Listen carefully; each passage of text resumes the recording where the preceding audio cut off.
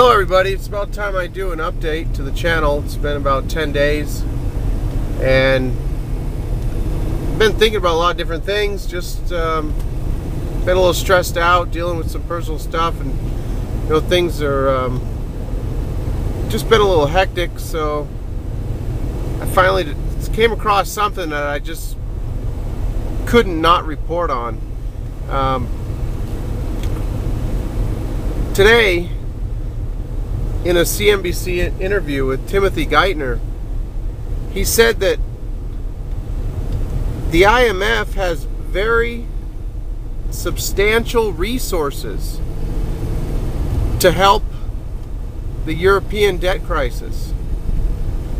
So when I saw that, it stood out as, wow, that's kind of interesting, because I know I did a video back in like 3 weeks ago where the IMF was saying that their war chest of paper nothings, or actually their electronic digits that aren't worth the paper they're not printed on, like Salenti says, 384 billion that the IMF has won't be enough. So the IMF needs to get bailed out so they can bail out Europe.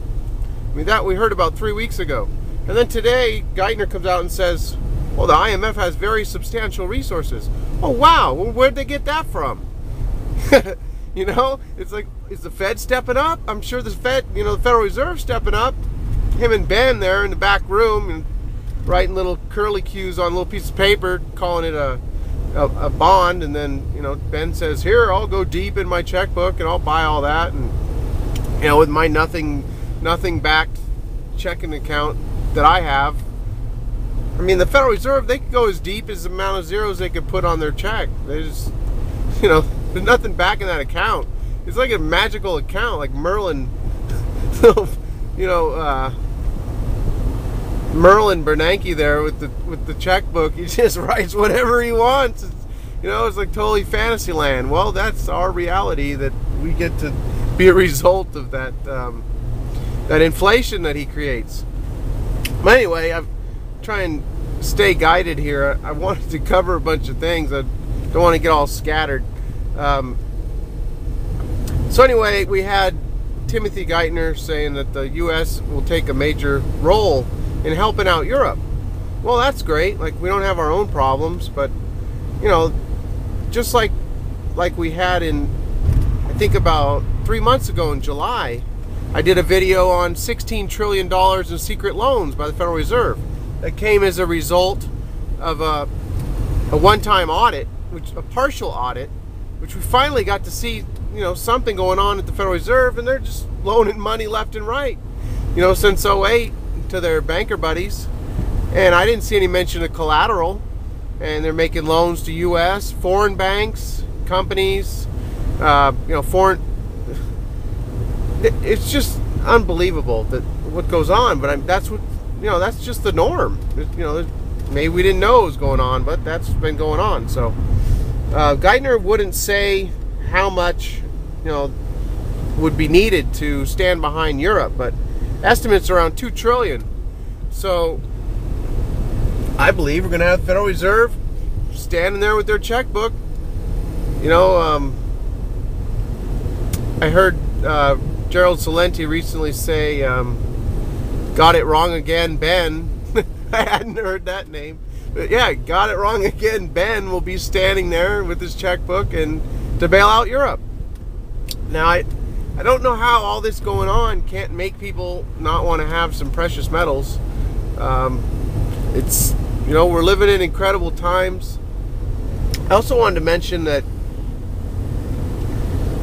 I saw a nice clip between Ron Paul and Herman Cain. I mean, I hear that he's moving up in the ratings. I don't understand how people could be interested in having someone like him as president.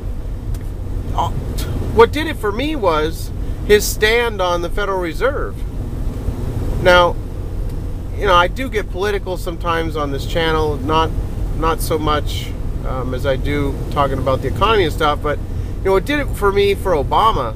When I didn't know much about him, the whole thing about his church, that was enough for me. I don't want to get into it.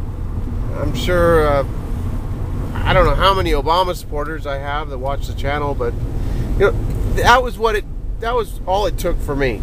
Him and his wife being in that church, and then to hear some of the sermons of Jeremiah Wright.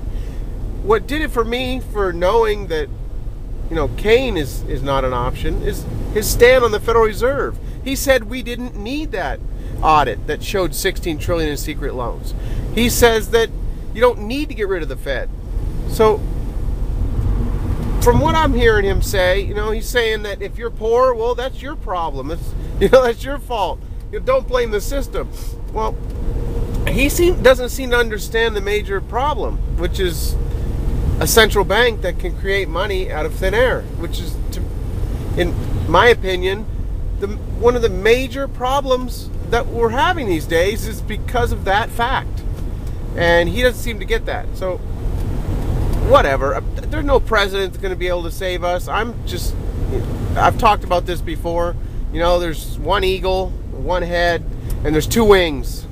A Republican and Democrat wing, and the head is making both wings move. So it doesn't matter. Republican, Democrat, doesn't matter. Neither of them are for us. I'm just all into trying to protect ourselves the best way we can from whatever's coming our way.